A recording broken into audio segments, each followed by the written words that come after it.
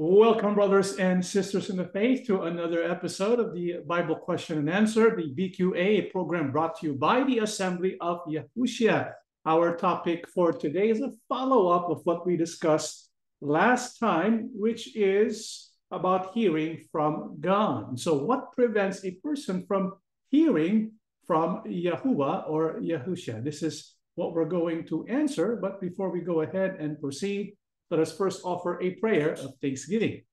Almighty and gracious Abba Yahuwah, thank you so much for the blessings that we have received as we call upon your name, Yahuwah, and meditate upon its meaning, how it reflects your character and who you are. We are filled with your presence, filled with confidence that you are listening to our prayers and that you are ever present with each and every one of us. Thank you so much for this gift. We promise that we will always follow you and heed your voice in our life. Our King Yahushua, may you strengthen the faith of your people as we study these words that we're going to be looking into. May you speak to our hearts and strengthen us, that we may be obedient to your voice and the voice of our Father. Oh, Father, please cleanse us and forgive us all our sins, for we ask and beg everything in the name of our Lord and Savior, Yahushua HaMashiach. Amen. Okay, praises be to our loving Father that we are again given this precious opportunity to study his words and his commands. Our topic for today is what prevents us from hearing God. Now, before we go ahead and straight to the question at hand, I would like to first ask you this question. How would your life change? How would your life be if Yahuwah and Yahusha regularly speaks to you? What would happen to your life? I think we would live a joyful way of life, right? Even if we have to go through suffering, whether it be sickness or hardship, just like the apostles and the prophets, because all of them went through difficult times.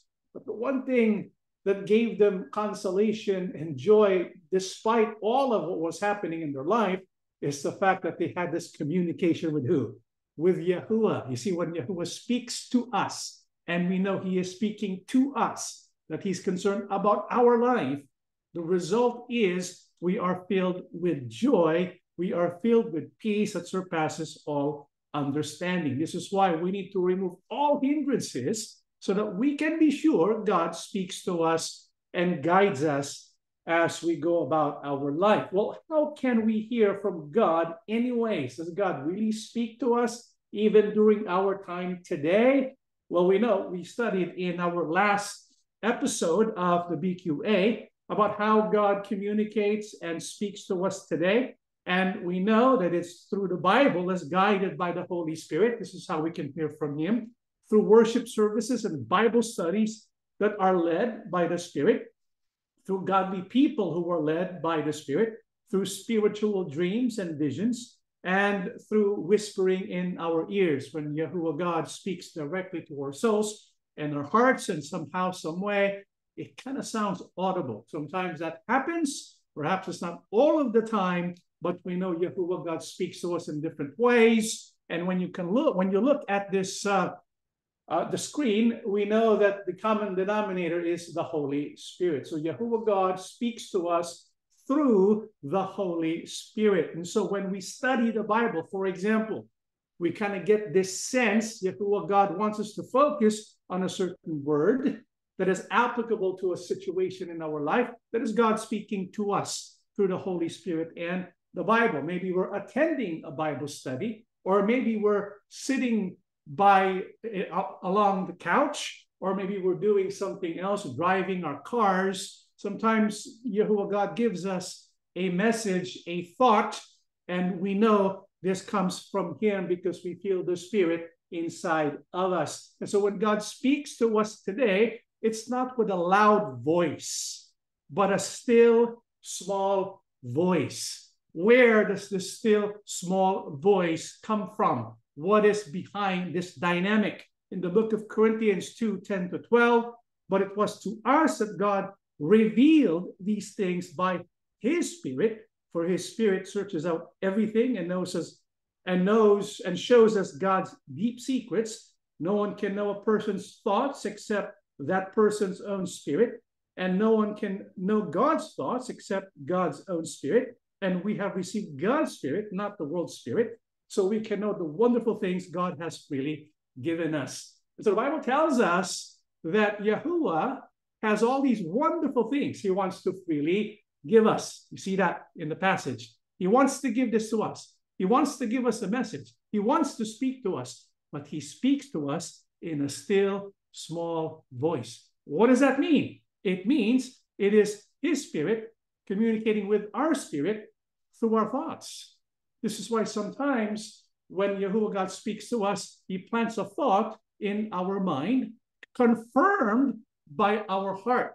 And so it's the mind and the heart working together, being aligned with the Spirit of God, that allows this communication to happen. Because the Bible tells us the Spirit of God knows the deep thoughts of God, right? Our spirit, our human spirit, knows the deep thoughts that we have. And so when Yahuwah wants to speak to us, it could be from his mind to our mind, through the power of the Holy Spirit as confirmed in our heart. So that's the dynamic behind the still small voice. This is why we can say, today God speaks to us. Yahuwah communicates to us his will. But the problem is we don't often hear from him. And so what could the reason be? What prevents us from hearing God? So I want to pause this question to all of you right now. And as you look at the screen and we pose this question, what prevents us from hearing God? In actuality, we can answer that question with one word. You know what it is? What prevents us from hearing God? Short answer, ourselves. Yahuwah wants to speak to us, but because of the things we do or the things we don't do, we hinder Yahuwah God from speaking to us. And so we need to identify these hindrances that we ourselves bring up that prevents us from listening and hearing God. So what is one hindrance that prevents us from hearing God? Let's read the book of James, chapter 4, 8 down to 10. Draw near to God, and he will draw near to you. Cleanse your hands, you sinners, and purify your hearts, you double-minded. Lament and mourn and weep. Let your laughter be turned to mourning and your joy to gloom. Humble yourselves in the sight of Yahuwah, and he will lift you up. Here in the book of James, he tells us Yahuwah God wants to be near us, right? But for us to receive Yahuwah, for Yahuwah to be near us, there's something we need to do. The Bible says, cleanse your hands, you sinners. In other words, we need to repent. We need to humble ourselves because sin is a hindrance from hearing the voice of our Father. This is why James tells us, cleanse your hands, you sinners. So number one hindrance is the hindrance of unrepented sin. And we know why. Because sin has consequences, one of which is because of our iniquities, because of our sins. What does God do? He hides his face from us. So sin causes separation between us and God. It becomes a barrier when it comes to communication. And so when we are living in sin, when we don't want to know if we are guilty of sin, because some people live like that, right? They don't want to know about their sin. And if we don't want to know about our sin, well, we're going to live our life not repenting that sin. And if it's not repented, there's always going to be this barrier between us and God. So sin separates us from God. Sin also hardens us. Bible says, exhort one another daily while it is called today, lest any of you be hardened through the deceitfulness of sins. The Bible tells us sin creates hardening. And when our King Yahusha was speaking to his disciples, after speaking to the Jewish authorities, he said the Jewish authorities were hardened. They hardened their ears, they hardened their hearts, they closed their eyes. And so they were not receptive. They did not realize that Yahuwah God was speaking to them through who? Yahusha, because of the hardening effect of sin. And so we need to remove sin from our life. And so what's the solution to the hardening effect of sin? In the book of Psalm 51, 2-4, wash me clean from my guilt, purify me from my sin, for I recognize my rebellion. It haunts me day and night. Against you and you alone have I sinned. I have done what is evil in your sight. You will be provided right in what you say, and your judgment against me is just. You know who was the one who wrote this passage? It was King David. And so David, once upon a time, committed a sin, a heinous sin, adultery leading to murder. So it was really bad. And he wasn't even aware of his sin. Somebody had to call him out. Who called him out? Nathan, the prophet, had to call him out. He wasn't aware of his sin. Sometimes we can live our life like that. We commit little sins, big sins, many kinds of sins, but sometimes we're not aware. So we need to be brought to awareness of our sin. One of the things we can do is talk to the people we love, or we can pray to the Father Yahuwah. Father, tell me about my secret sins. Tell me about the faults I am not aware of, because we need to be recognizing and acknowledging our sins. That's the first step of repentance. But you notice, once David knew about his sin, what happened? Bible says the sin haunted him day and night. And so it creates this negative tension in us. We are concerned about sin in our life. That's another process of repentance. That's the second part of repentance. What's the third part? Bible says, against you and you alone have I sinned. I have done what is evil in your sight. In other words, the reason why he's tormented by sin is because he displeased Yahuwah. You know, there are people who, after they commit sin, because when a person sins, sometimes they suffer the consequence of sin, right? Punishment, or lose a blessing that should have been theirs, punishment. And so what do? Oh, they repent. But why do they repent? It's because they lost out on a blessing. Why do they repent? Or because they are being punished.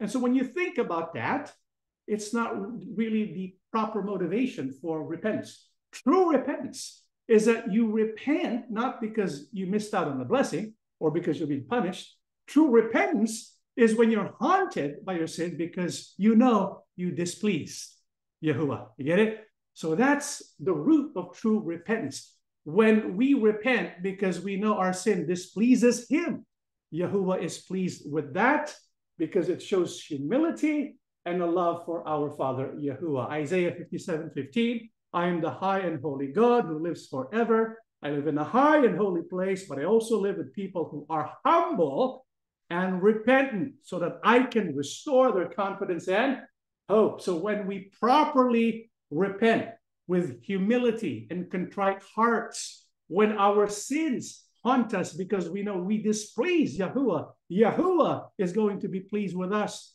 And he tells us, I'm going to live in you. And if Yahuwah lives in us, then it will remove the barrier so that we can communicate with our Father, Yahuwah. So that's number one, the hindrance of sin.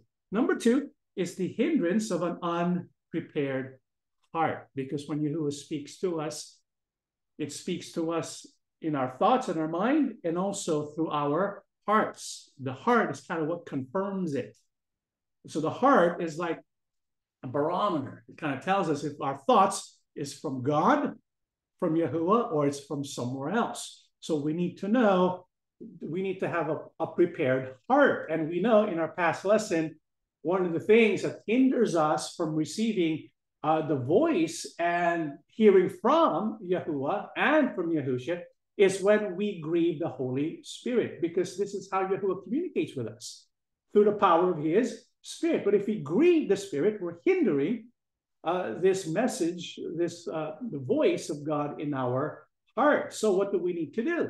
We need to get rid of all bitterness, rage, and anger. We need to forgive each other as we have been forgiven. And so until we are able to do this, our heart is not prepared. How else can we prepare our hearts besides unforgiveness, besides bitterness and rage and anger dwelling in our hearts? What also kind of clogs up the heart so that we are unable to hear from God? Well, the parable of Yahusha tells us a lot. In this parable, Yahusha says, this is what the parable means. The seed is the word of God. And so the Bible tells us in one of Yahusha's parables, he's speaking about the heart and the soil and the seed.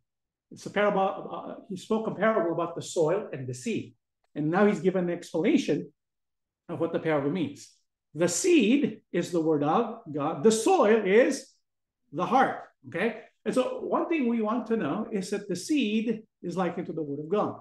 And so if we want our hearts to be able to receive communication or reap the harvest of communication and guidance from our God, well, we need to plant the seeds, right? If we don't plant the seeds, we can't really prepare ourselves to receive from Yahuwah. We can't prepare ourselves to receive his voice and him speaking to us. This is why it's so good and so important that we spend time to study the Bible, to read the Bible. Because when we read the Bible, when we study the Bible, and when we attend Bible studies like this, we are planting the seeds of the word of God in our heart. So that's good, right? But in the parable of our King Yahusha, no matter what seed you plant, if the heart or the soil is not prepared, will it produce the fruit?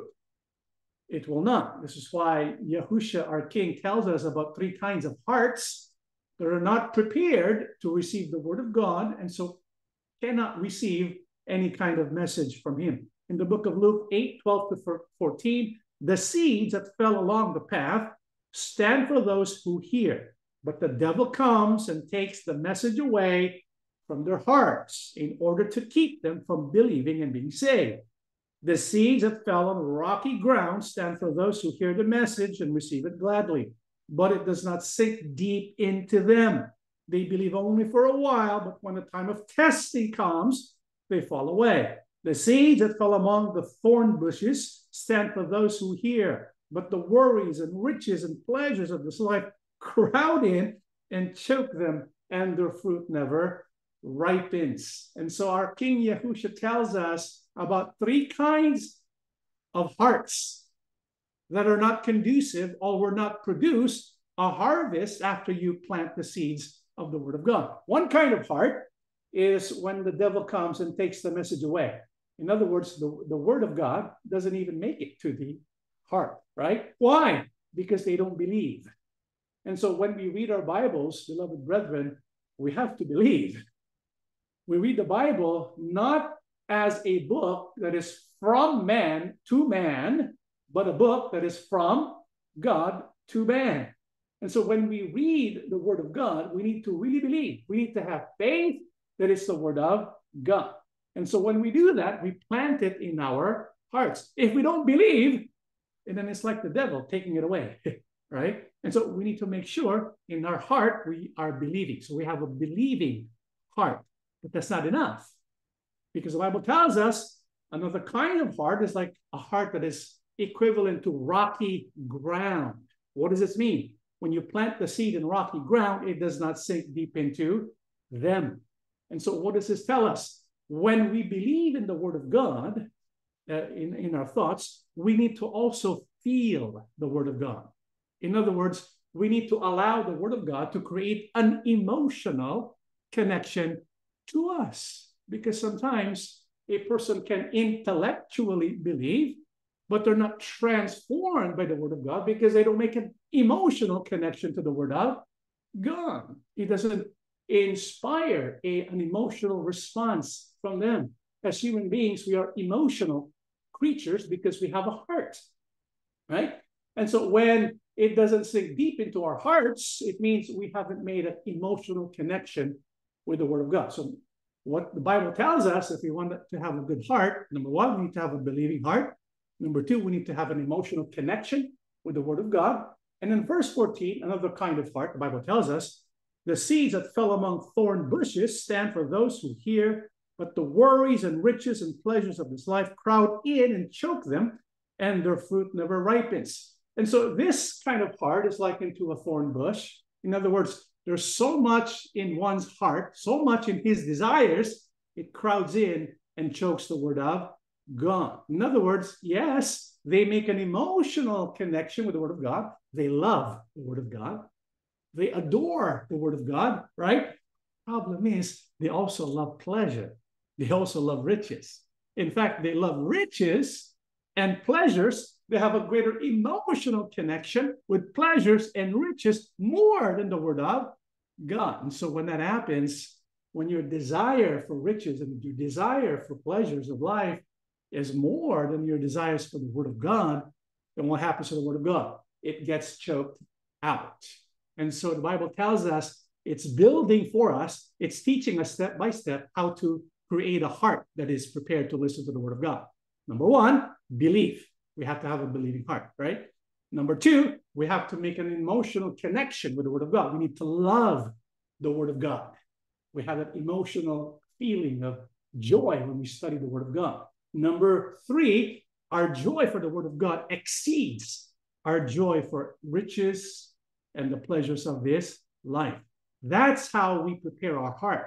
What else is indicative of a heart that is prepared according to our King Yahusha? Let's keep reading. Verse 15, the seeds that fell in good soil stands for those who hear the message and retain it in a good and obedient heart. And they persist until they bear fruit. And so what is another indication of a good heart? The Bible tells us a good heart is one that is obedient, right? You see that? Our heart is obedient. In other words, our heart is pure. And if we were to ask you, what does it mean to have a pure heart? Because unless we plant the seed of the word of God in a pure heart, we cannot expect for Yahuwah to speak to us. And so what is a pure heart that opens the doors and removes the barriers from communicating with our Father Yahuwah? Let's go back to James 4:8-10. I want you to see something here. Draw near to God, and he will draw near to you. Cleanse your hands, you sinners. What does it say?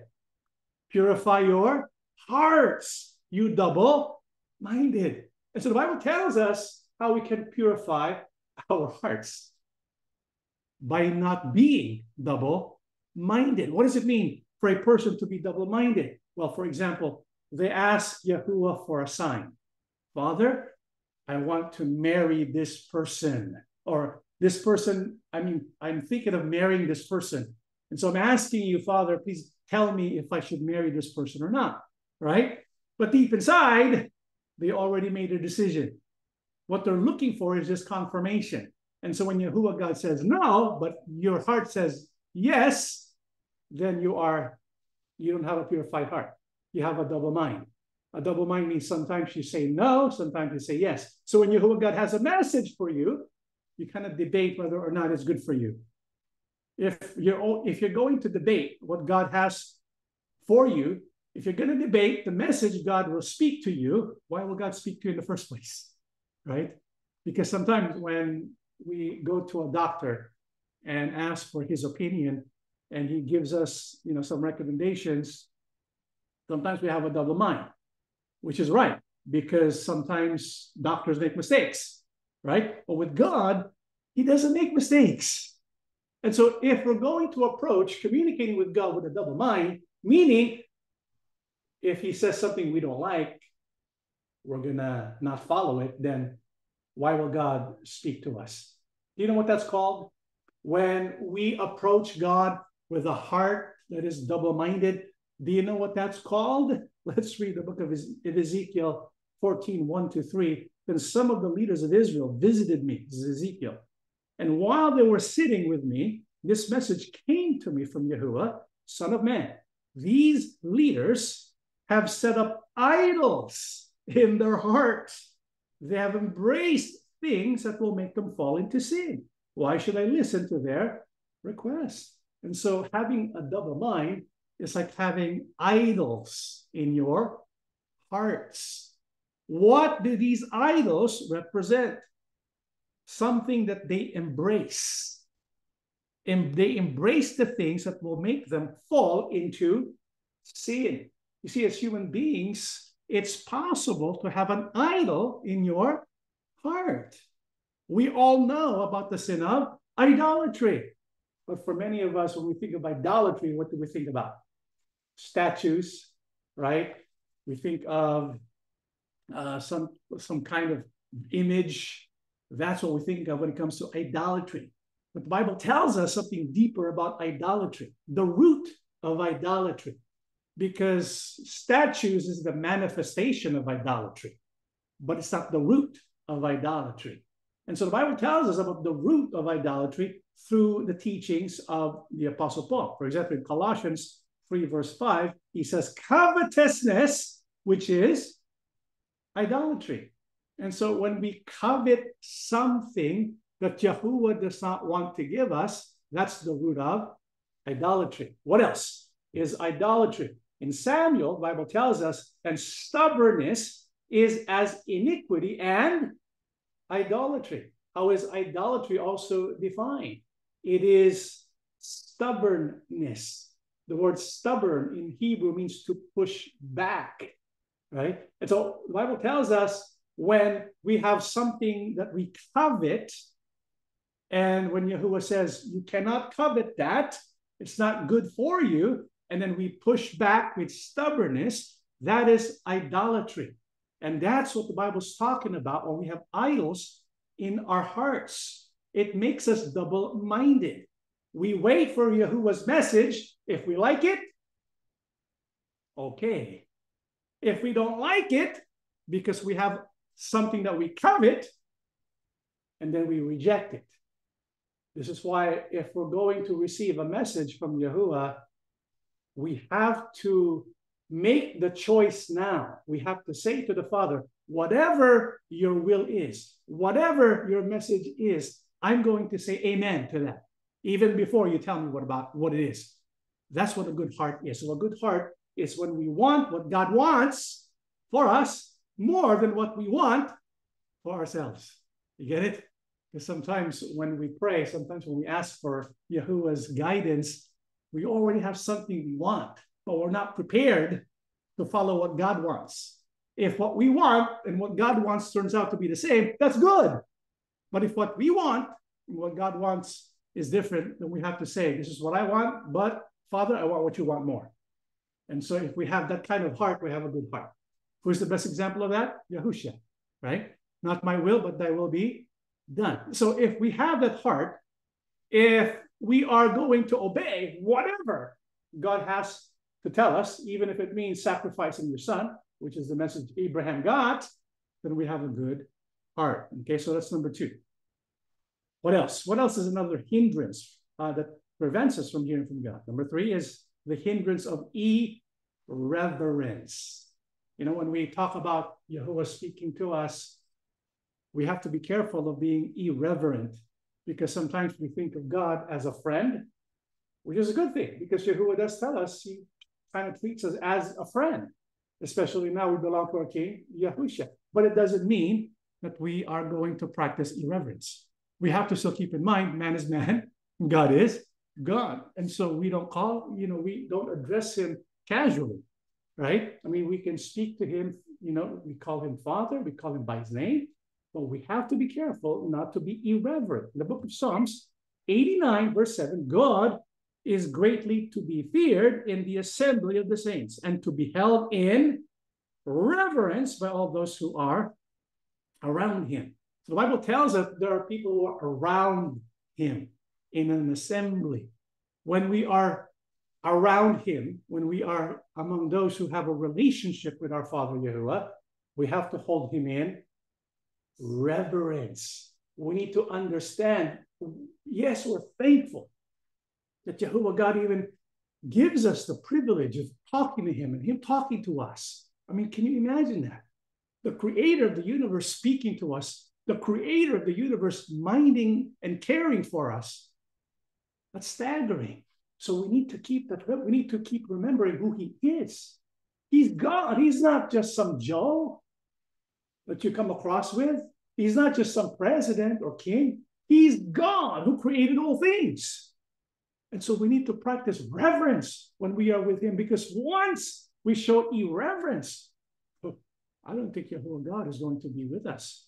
Because in Leviticus 10, verse 3, it says, and Moses said to Aaron, this is what Yahuwah spoke, saying, by those who come near me, right, I must be regarded as holy. And before all the people, I must be glorified. So Aaron held his peace. So the Bible tells us, if we want God to be near us, we have to regard him as holy.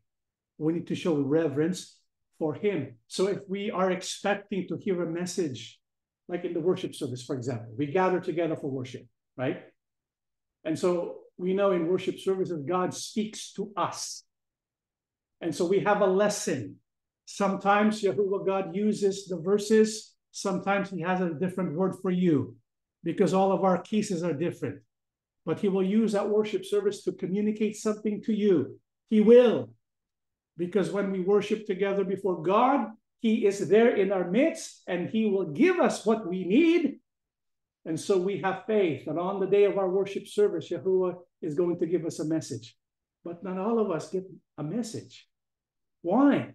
It could be because we are not regarding him as holy. We're not showing reverence. So how can we show reverence, for example, when we gather together for worship? Well, one of the things is we need to prepare the place. It could be your room, but prepare the place for worship. We have an example here of a brother, I'm not going to mention the name, but they set up, every time they have a gathering, it's just a family, but they set it up and prepare it so it's nice and decent, right? To kind of show reverence for our Father. It's not proper when we're worshiping together or we're doing the worship service and then you're eating, right? It's not proper when we are doing the worship service and our cell phones are on. I mean, how would you feel if you're speaking to someone and then they have their phone, on their phone, you're talking to them, right? And they don't even make eye contact. That person's on your phone. How would you feel? You feel disrespected, right? And so when we are in the worship service, we should be fully focused in worshiping our Father Yahuwah. So we show reverence, because if we don't show reverence, we will not feel his presence. And so if we want Yahuwah to speak to us through his presence, we need to show reverence. And so, yes, Yahuwah God is omnipresent. He's everywhere. But there's a difference between omnipresence and manifest presence. Yahuwah is everywhere, because wherever you go, he's there. But it doesn't mean that his manifest presence is with everyone. His manifest presence is different from his omnipresence. His manifest presence is when God reveals himself through our senses, and our senses include our sight, our ears, and the sense of our emotion, and the sense of our spirit. Okay? So we have senses that God gives us by which we can discern things from outside of us. We have emotions, we have senses, we have our ears. And so when Yahuwah engages our senses because of his activity, that is the manifest presence of God. And so if we want Yahuwah God to speak to us, we need to show reverence. And one of the ways that we show reverence is based on this question. Judas, not Iscariot, said to him, Lord, how is it that you will manifest yourself to us and not to the world? And so here, Judas, not Iscariot, the other Judas, he asks the Lord, how is it that you will manifest your presence, yourself, to us and not to the world? Because the manifest presence of Yahuwah, meaning Yahuwah is opening the lines of communication with us. And so if Yahuwah is going to manifest his presence to us, but not to the world, how is that possible when he's omnipresent? How can we have this manifest presence of Yahuwah? And Yahusha said, take a look. Yahusha answered and said to him, if anyone loves me, he will keep my word. And my Father will love him, and we will come to him and make our home with him. And so the Bible tells us one of the ways by which we can show reverence is by showing reverence for the commandments of God. Yahusha said, if anyone loves me, he will keep my word. What is the word that he was speaking of? The commandments of God. And so if we will show reverence for the word of God, Yahuwah and Yahusha will come to us and make our home with us. What does that mean? If Yahuwah and Yahusha will make their home in us, it means they will be able to speak to us and we can hear from them regularly. Isn't this what we want? This is what it means for his manifest presence be felt in our life. Yahuwah God, Yahusha HaMashiach, is making their presence known in our life so that we can discern their guidance. We can hear from them because they are in us. They're making their home in us. And that makes all the difference in the world. So we show reverence by obeying and showing reverence for the word of God. How also can we show reverence for our Father? Yahusha said, in this manner, therefore pray, our Father in heaven, hallowed be your name. You know what the word hallowed means? It means show reverence for the name of God. How do you show reverence for the name of God? By hiding the name? No, because when you hide the name, you're causing the name to be desolate. And that's not what Yahuwah wants. He wants his name to be glorified. He wants his name to be exalted. He wants his name to be proclaimed. And so when we hallow Yahuwah, by hallowing his name, we meditate upon the name of Yahuwah. This is why when we pray, we also call upon the name of God to show that we hallow his name, to show reverence for him. And it's a beautiful thing, isn't it? When we call upon the name Yahuwah, call upon the name Yahusha, and we know what it means. This is why we had that worship service lesson last week. When we say we exalt the name Yahuwah, it's not simply done by pronouncing the name, but by understanding what the name means. The name is the character of who God is, unfailing in love, faithful, merciful, long-suffering, compassionate, kind, and good, forgiving. That's what Yahuwah means. And so this is what we need to also show, our reverence for the name of our God. Okay, so that's number 3. Number 4, there's also the hindrance of busyness. How many people here are busy? Some people have 2 jobs. Some people have 1 job, but they have so many hobbies and activities. They go to the gym. They watch a lot of TV shows, Netflix, NBA, right? And so a lot of people nowadays are busy. I mean, during the days of the people of God, well, they didn't have a lot of distractions, did they? This is why during the days of the 1900s, when you would listen to, when you listen to people, you know what their number 1 hobby was? You know what the hobby was of the people in the 1900s? You know what the hobby was? They only had one hobby, religion. That was their hobby. So they were all into it. This is why the sermons last for like 4 hours. Nowadays, you teach a sermon for 4 hours, what's going to happen? People are going to tune out. They're not used to that, right? Because people today are busy. People today are distracted. People today have so many things that they want to do.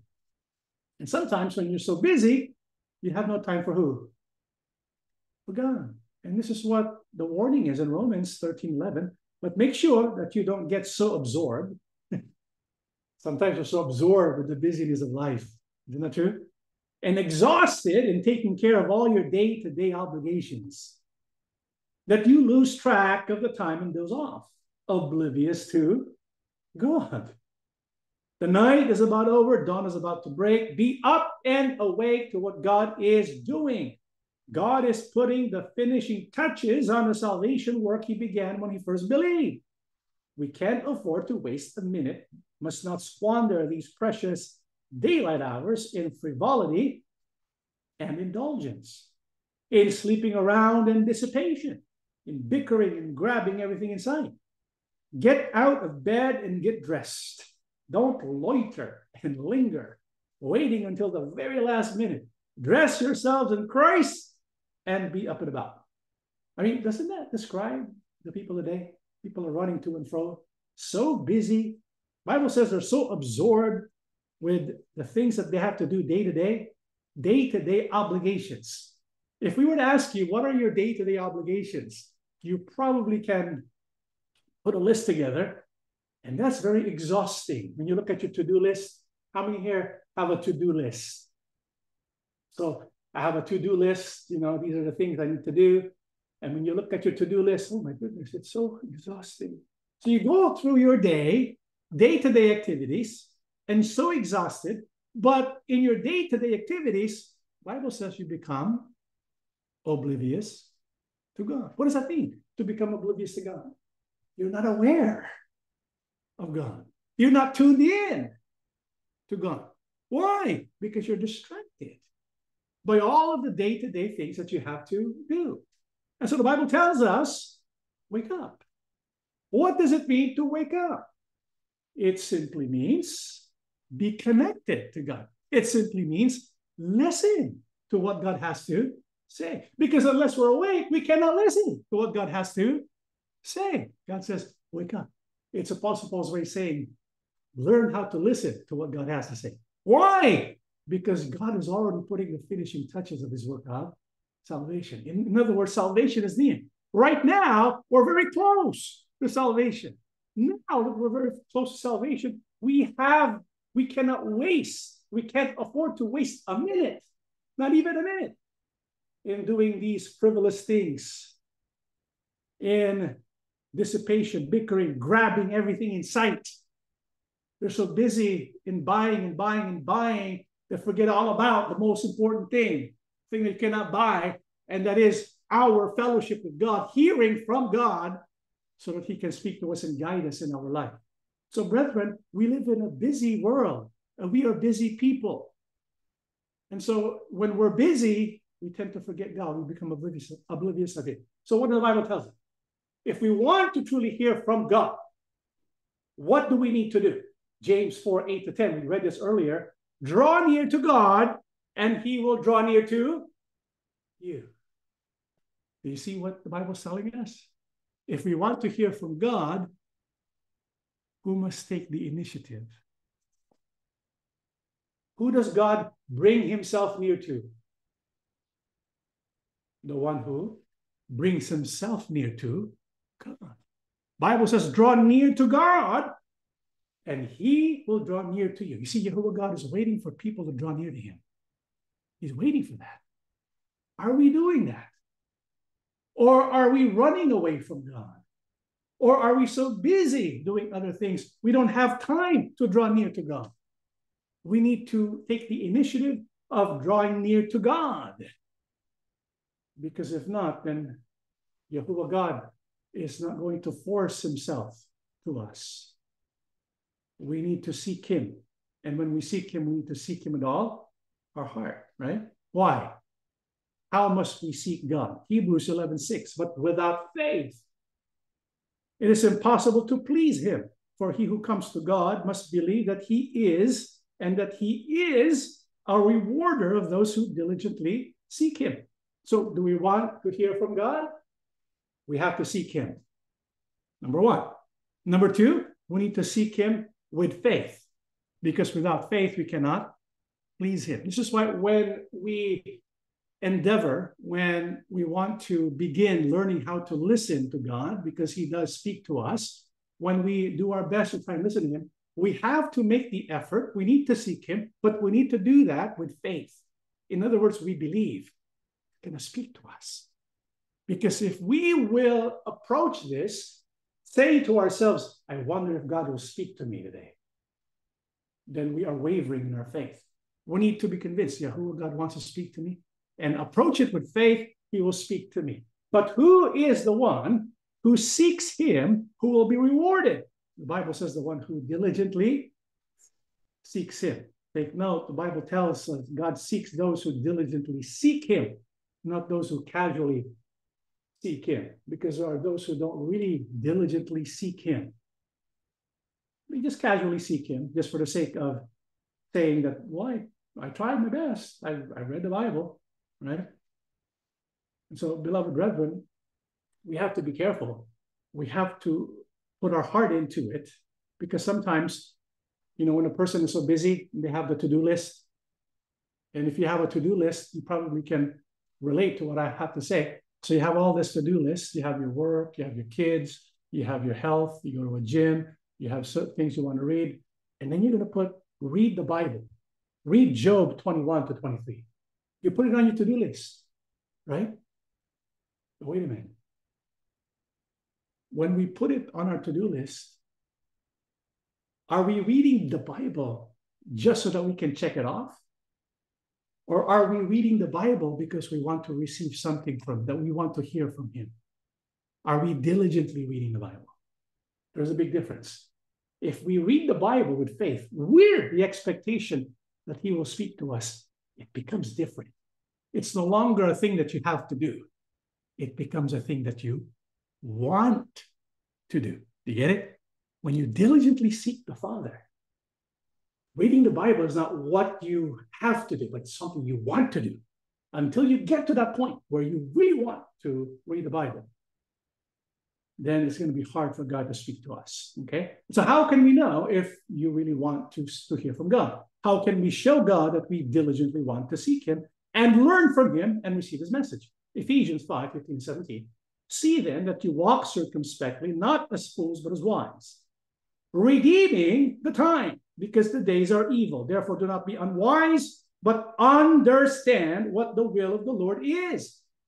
And so how can we show that we are devoted in seeking God? The Bible says we have to learn how to redeem the time. What does it mean to redeem the time? It doesn't mean add more time. We all have the same time allotted to us in a given day. How many hours is that? 24 hours. When the Bible says redeem the time, it doesn't mean you can buy time. And so instead of 24 hours, you now have 28 hours. That's how it works. What does it mean when it says redeem the time? It means we have to redeem the time that we're spending with something else with spending time with God. That's what it means to redeem the time. And so it's a sacrifice. Instead of watching Netflix, maybe I'm going to read the Bible, right? And so we redeem it. We buy the time by taking time away from doing other things.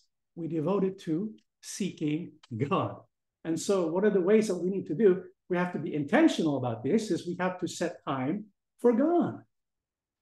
And it would be nice if it was a set time, because you want to make an appointment with God. It could be like, it's up to you. When are you most conducive? Because sometimes people are different. People are different. Sometimes for people, their most alert times is morning. Sometimes it's noon. Sometimes there are people who are night owls. And so you can set your time so that when you're most alert, that's when you want to set your time for God. And so you can spend time reading the Bible. This is why we have the reading guide the Bible reading plan. And so the purpose of this is to kind of create a pattern, a habit of reading the Bible, right? And not only reading the Bible, but also meditating on Scripture. This is why not only do we have the reading plan, we also have our daily meditation. And our daily meditations it's also on our website. And so the point is we need to set aside time. And as we do so, we study the Word of God, meditate on the Word of God. However, we have to also be mindful of how we read the Word of God so that we can get His message. And so how must we spend time doing the Lord's work and reading the Bible? In the book of Luke, 10:38-40, as Yahusha and the disciples continued on their way to Jerusalem, they came to a certain village where a woman named Martha welcomed him into her home. Her sister Mary sat at Yahusha's feet, listening to what he taught. But Martha was distracted by the big dinner she was preparing.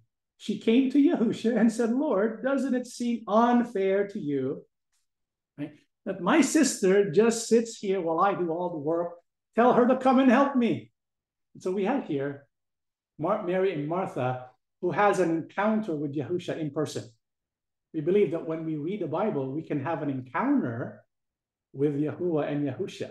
Maybe not in person, but by the power of the Holy Spirit, right? And so here we have this scenario where Mary and Martha, they were in the presence of the Logos, the very living Word of God, right? But one benefits and the other does not. Who's the one who did not really benefit from the presence of Yahusha? Martha. Why did she not benefit? Because she was focused more on the service instead of the presence.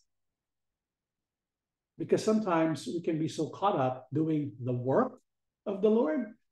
Don't get me wrong. It's important for us to do the work of the Lord, right? To be busy in doing the work of the Lord. We need to do that. But sometimes we become so busy doing the work of the Lord, we forget about the presence of the Lord. And this is what Mary discovered. Mary says, Mary, what is she doing instead of serving? She's just sitting at the feet of Yahusha. She was just enjoying Yahusha. And here's Martha preparing the big dinner, and she's focused on the dinner instead of Yahusha. Sometimes we can be like that. For example, we're preparing a place for our worship service. We're planning things for the worship. That's good. But sometimes we can be so focused on the activity, we forget about the activity, who the activity is about.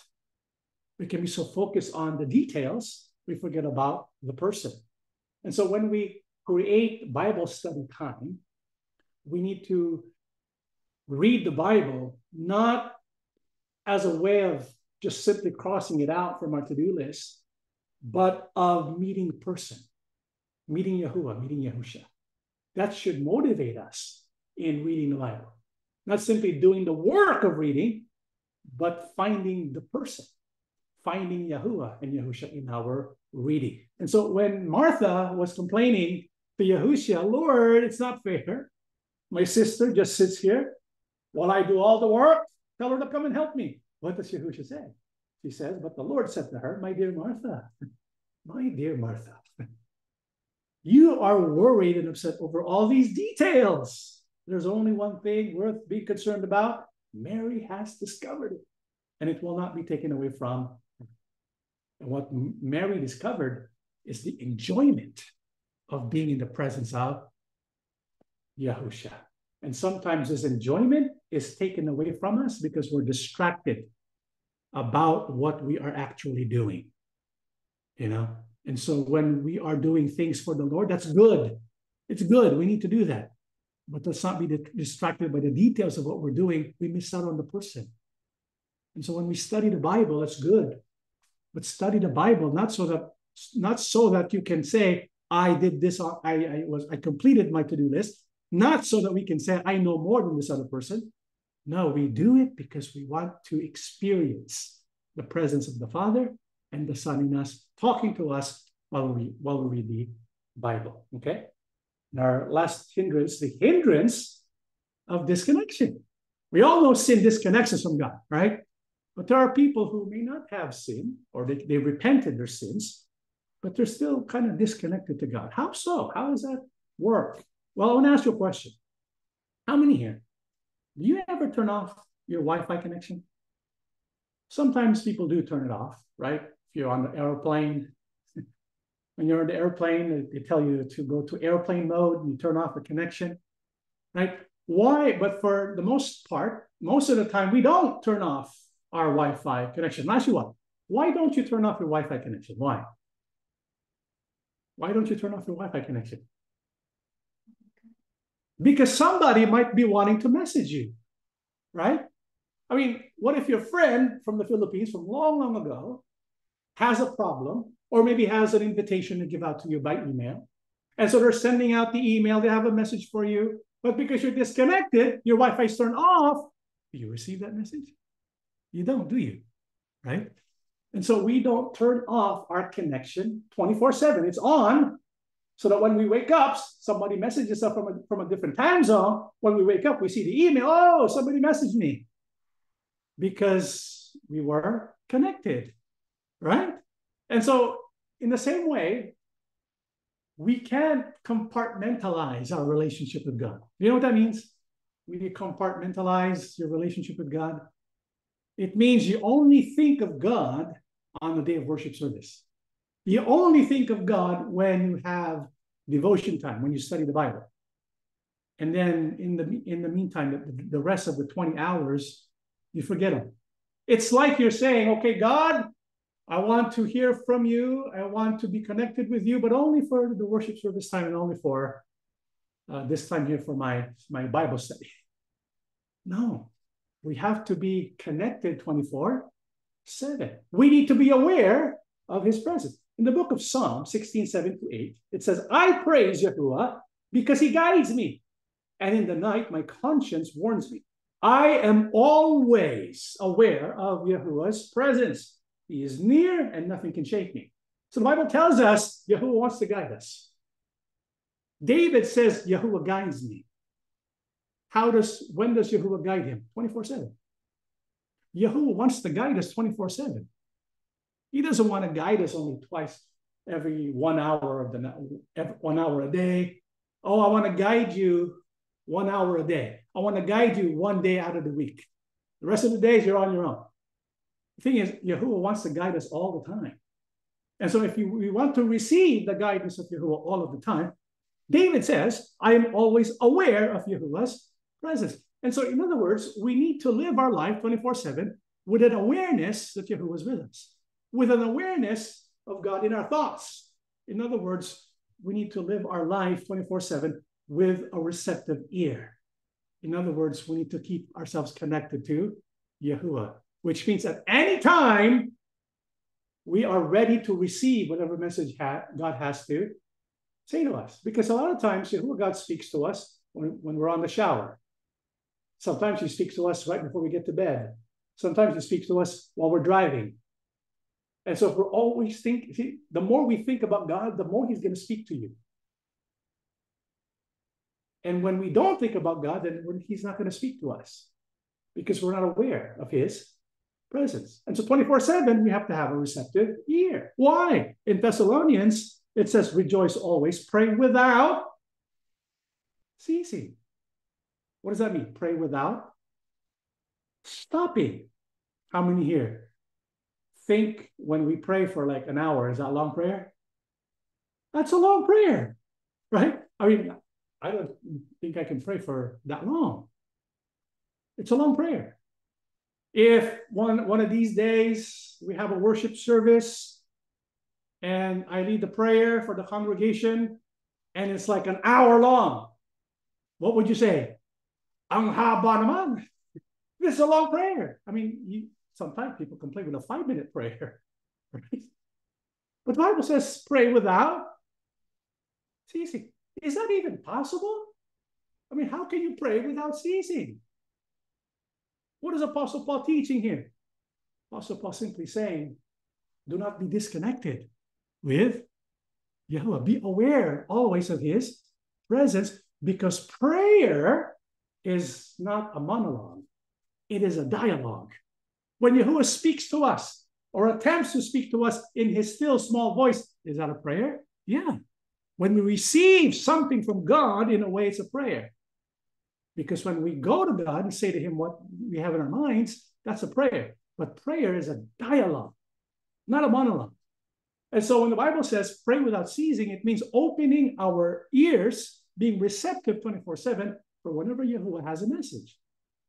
This is why we have to always maintain that connection. And so we need to always be aware of Yahuwah. Have him all the time in our thoughts. You're watching TV, you're thinking of him. You're reading a book, you're thinking of him. And sometimes while you're watching a TV show, sometimes he has a message for us through the TV show. It happens. And so we need to always be aware that he is with us and that he is talking to us. That's what it means to walk with God. We sit with God, we walk with God, we live with God by faith, right? Allowing him to speak to us. So God speaks to us without ceasing to. This is why the Bible says in Job 33:14-16, God speaks again and again, but we don't recognize it. He speaks in dreams and visions of the night when deep sleep falls on people as they lie in their beds. He whispers in their ears and terrifies them with warnings. The Bible tells us he speaks to us again and again, from morning till night. Morning, you're awake, he speaks to our ears. When you're about to go to bed, he speaks to us. When you're sleeping, he still speaks to us in dreams and vision. And so he is always speaking to us. But we need to have a discerning ear. We need to be connected and aware of his presence so that we can discern the voice of Yahuwah. So what hinders God speaking to us? Number one, unrepented sin. Number two, an unprepared heart. Number three, irreverence. Number four, busyness. And number five, disconnection. And so, beloved brethren, let us be intentional and let us be devoted. And let us be dedicated in seeking Yahuwah speaking to us, because it would be the greatest thing in our life when we learn the practice of walking with God. Because when that happens, Yahuwah speaks to us constantly, guiding us in everything that we do. And when we think maybe Yahuwah God doesn't want to speak to me, no, he does. You know what proves that? The book of James 4-5. We're almost done. Or do you think that the scripture says in vain, the spirit who dwells in us yearns jealously? You know, the spirit that is in us, that is Yahuwah God in us, Yahusha in us through the spirit, right? Bible tells us the spirit that dwells in us, Yahusha in us, Yahuwah in us. Bible says the spirit in us yearns jealously. You know, the word yearn means to long for intensely and consistently.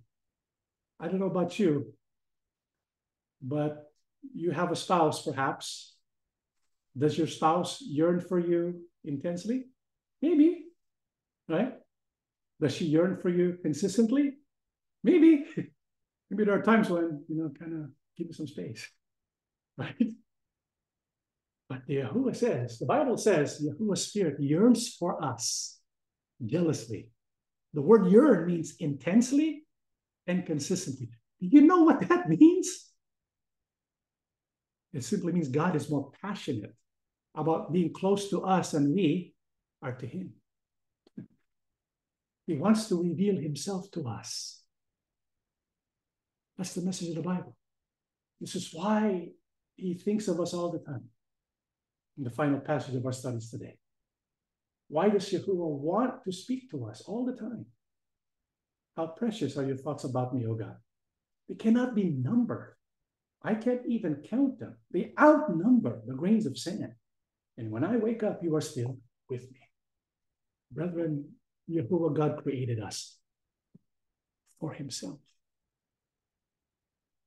He created you and you and me with one thing in mind: for him to be an Abba to us. He created us because he wants that we have a loving relationship with him. And a loving relationship is based upon communication. But with Yahuwah Abba, he is not God who will speak in a thunderous voice, but in a still, small voice. Why? So that we can deepen our relationship with him. Because the best way to really communicate with the Father, spirit to spirit. His spirit and our spirit joined. And when we learn to listen through the Spirit, it may not be audible, it may not be thunderingly loud, but when you hear it, it energizes you from the inside out. Beloved brethren, he wants to speak to us. Let him speak to you. Why does he want to speak to us? Because he's always thinking about us. The number of thoughts that he has about us cannot be numbered. Cannot be numbered. It's the Bible's way of saying, it's hyperbole. It's the Bible's way of saying, Yahuwah loves you that much. He thinks about you all the time and he speaks to you all the time. Let Yahuwah speak to us, brethren. And let him guide our life.